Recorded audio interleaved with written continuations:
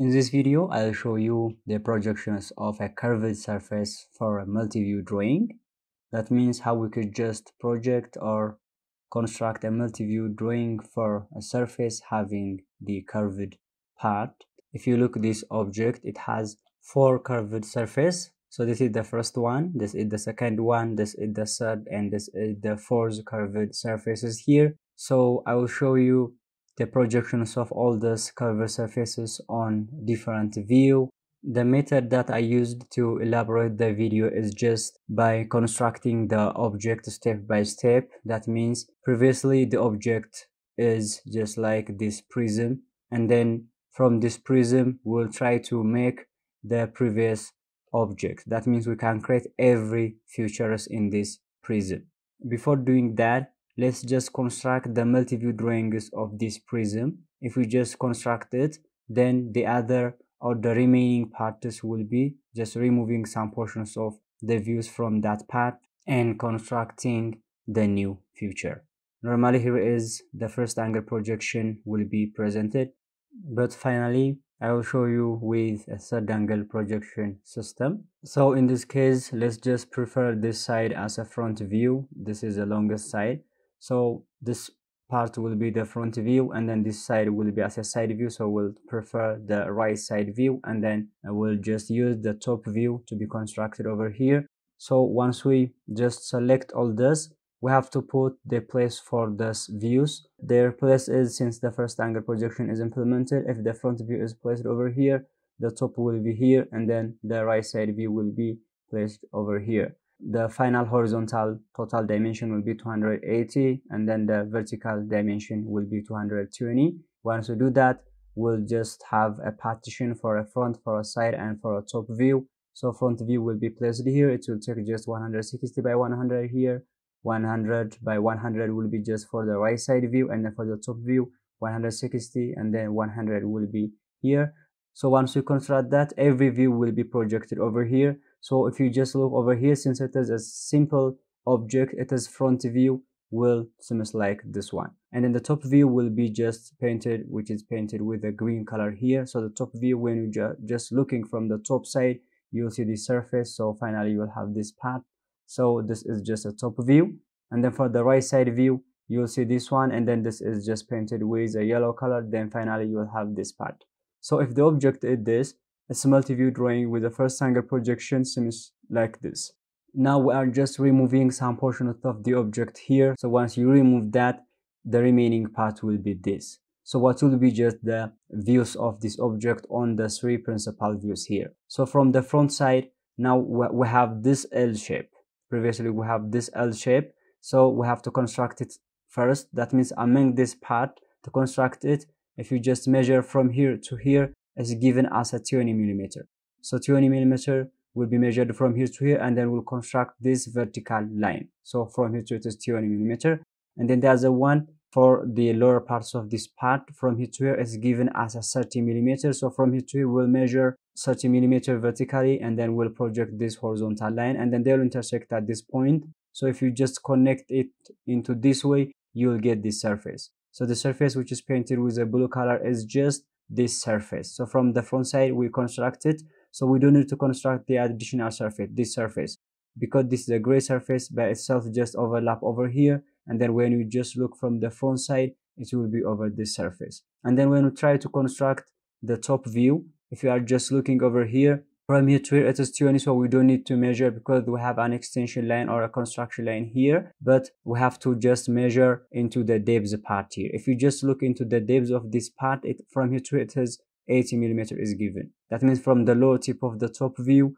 we'll measure 80 millimeters. That means from here to here it's 80 millimeters. So we can construct this horizontal line, and then once we construct that horizontal line, they will intersect at this point, and then this inverted L shape will be constructed. That means the green surface will be constructed over here. And in the same case for this blue sky color, we don't need to construct additional geometry for a top view because it is just overlap over here, and then the two surfaces will be projected on the top view. And then for the right side view, we can just measure into the depths it has an equation. When you just look into this part, from here to it is 80, so from here to here we'll measure 80 and construct one vertical line into this way, and then they will intersect from the horizontal extensions of front view. So once we get that, we can construct this shape. And then when we look just over here, so the surface will be overlapped over here, so the two surfaces will be projected as a right side view. So all the three views will be in this way. Now additional feature is included here. That means there is a hole. So if there is a hole here, if you just look over here, the hole is through hole. That means it's just bore until the end of the object. That means just if you just insert something here, it will exit on the other direction. So this is just the new feature. But how we could just construct this on the three views? The first thing is just to construct it on the front view. We have to know the exact locations of the center of the circle. So where is the center of the circle? Now the center of the circle is located over here. From here to it, if you just look at this vertical line, from here to here it is 40 millimeter. That means from here to here we'll measure 40 millimeter and then we'll construct one vertical line. And then for the vertical position, from here to here it is given as 40 millimeter. Then they are the same for this case. So from here to here we'll measure 40 millimeter and then we'll construct this line. Once you construct, you will get this intersection point. So this intersection point is the center of the circle. So just by arranging our compass with the radius of 20 millimeter, and then we can construct this circle. But here when you're just looking into this, there is additional feature, because every feature on one view will have on the other one. That means if it has a feature on front view, it should have to also on the top and on the side view. So we have to put that feature. Now the features of this part on the top view will be a hidden line. We know that if such types of a circular part is just here, and then there is a surface beyond that, that means it's painted with a green, so it will cover that of the parts, so we didn't see the projections of the surface. When you just project a circular surface just like this one, it will have a circular feature on one view, and then for the other view it will have a rectangular layout. If you just look at this cylinder from the front view, in this case from this side, it will have a circular part. But when you just look into this surface, that means when you're just looking from the top view, it will be just a rectangle. Did you see this? And then even when you just look or rotate this part into this way, and then looking from the side view, it will be just like a rectangle.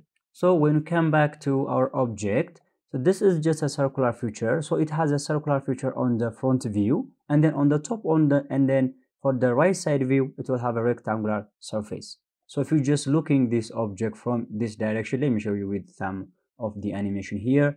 If you just look from this, you are just looking this surface. So we have to project this surface. Where are the exact surfaces or the exact locations of this on the top view? The exact location will be on this part. So to construct its view, we'll construct two vertical tangent lines from the front views into this one. So once you construct that, you'll get this two lines. But with the precedences of line or the priorities of line, the visible line will take the priority on those two horizontal lines. So we don't need to construct any line over here. The only remaining two lines will be shown as a hidden line here. So somebody just can understand that as there is some feature in here that is a hidden part. So for the right side view, we can construct two horizontal lines which is tangent to the circle from the front view. We can construct these two lines, and then we can get exactly the position and dimensions of the object. When you just look this part from the right side view, it will be just a rectangle. So this rectangular surface will be placed over here. Among the four lines of the rectangle, the two are overlapped with a visible line, so we don't need it. And then the only lines will be just two horizontal lines, so you can construct them with a hidden line. How we could just express this object is a circular object. So if there is a circular object, we have to construct a center line just like this one. And then for its projection over the other one, we have to construct one center line here and then one center line from the right side view. So this is just the projections of the object if the object is this one.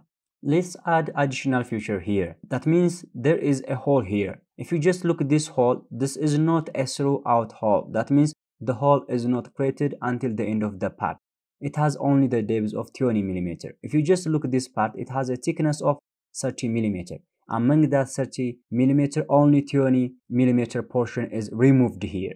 So to construct this on the view, how we could just project it? If you just look over here, the circular part is created on the top surface. So before constructing it on the front view, it will be very simple if you just start constructing it on the top view. So from the top view, if you just look over here on the sky blue color, the surface is created over here. That means we are removing this portion into this way. Once you remove out this surface, so the part will be this one. So where is exactly the center of the circle on the top view? To know that, if you just look over here, from here to here, it is just 90 millimeter. So we'll measure from here to here as 90 millimeter and then construct one vertical line into this way. And then when we just look from here to is given as 40 millimeter. That means from this surface to this one, 40 millimeter will be projected. So from here to here, you will measure 40 millimeter and then you will construct one horizontal line. And then this intersection point will be the center of the circle. So you will arrange your compass with a radius of 30 millimeter in this case, and then you can construct the circle. So once you construct the circle, it will have a view just like this one. The same thing can be happen for constructing the projections of the circular part for the other two principal views. Now for the front view in this case, we can project two vertical lines, which are tangent to the circle on the top view. So if you just do that, previously normally we have this one line, so we don't need to construct it. So that means this feature will be created on the front view from here to here. This circular feature will be changed into a rectangular projection like this surface. Did you see this one? So this is just rectangular surface. So we have to put this rectangular surface exactly on the place of this one. From the front view, it is tip from the top part is from here to here. And then what's the depth? The depth is given here.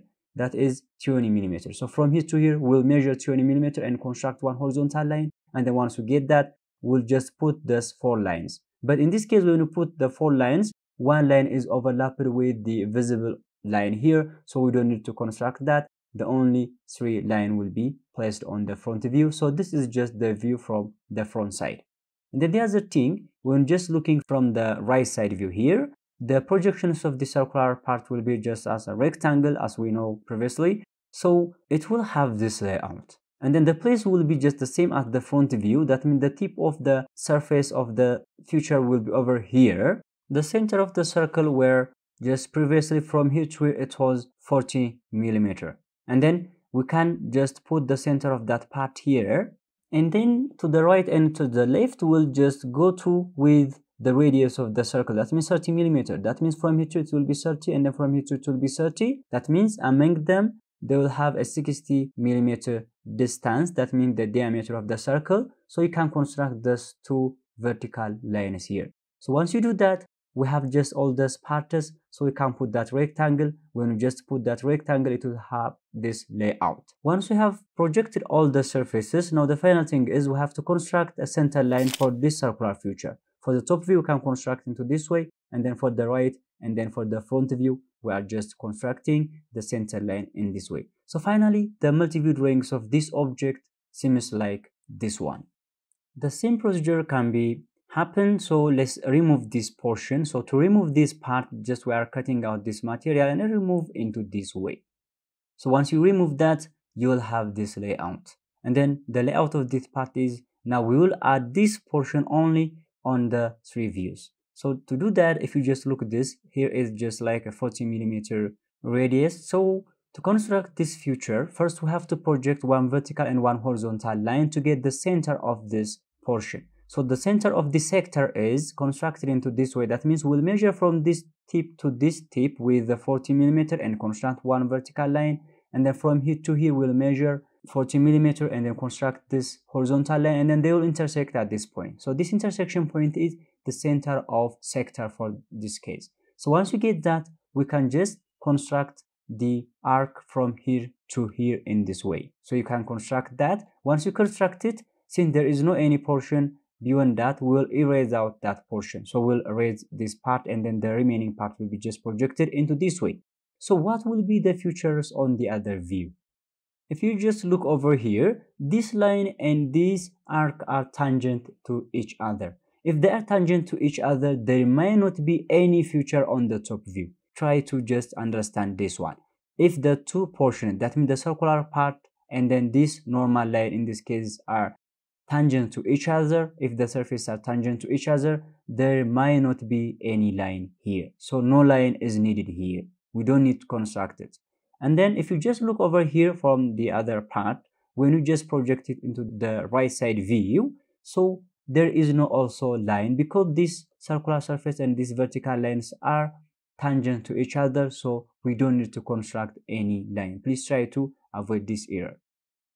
And then the other one, now the last portion is remaining, that means the last circular part is here, and then we'll try to focus on that. Let's just remove this portion. So if you just remove this portion into this way, so you will have this object. Finally, we have these parts. So we need to construct the multi-view drawings of all the 4 features here. So if you just look this part, it is just constructed with the radius of 40 millimeter circular part here. So to just construct the segments of this circular part, let's just use the same procedure.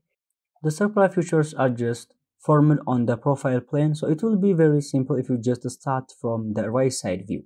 So where is the locations of the center for this circular segment? Now the center of that portion is on this corner. So from this corner we are just constructing this circular part. So to do that, it has a 40 millimeter radius, that means from here to here we'll measure 40 millimeter. In this case, there is previously constructed line for the other purpose. So from here to here, it will be 40 millimeter. The initial point of the arc will be this, and then from here to here, the same thing, it will be 40 millimeter, and then we can just use that one. If you just want to get that intersection point, you will just construct this arc. So finally, you will have this arc. And then we'll erase out that portion because the material were removed at this portion. So the center line will be added here. So once you construct this, where will be the projections of the surface on the top and then on the front view?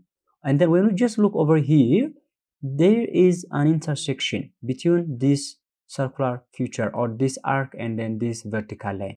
Since there is an intersection, it is not tangent, they are intersection. Since they are intersect to each other, there will be a line, a visible line will be there. So we have to put a line parallel to this one from the front view, so we'll just put this portion. And then finally, the L shape of the object will be this one. And then when we just look from this tip, this horizontal line and this circular part or this arc intersecting at that point, so from the top view, we'll have this line. So we have to just draw this line, and then finally, the previous L shape with the green color will be cut out into this part, and then the remaining red color part of the projections of the views will be seen in this way. This is just the multi-view drawings of the curved surface in different technique. So basic steps are shown here. You can simply construct based on what I show you here. And then we'll just look into the third angle projection system. Normally, the first and the third angle system will have the same view, that means the front view, the top view, and the right side views are the same except their position. When we come to the third angle projection system, the front view will be placed here, and then the top view will be on the top of the front view, and then the right side view will be placed on the right of the front view. But when we use the first angle projection system, the top view is just placed below the front view, and then the right side view is also placed on the left of the front view. This is just their basic difference, but their layouts are the same. If you get the video important, you might like, share, and then you can subscribe our channel.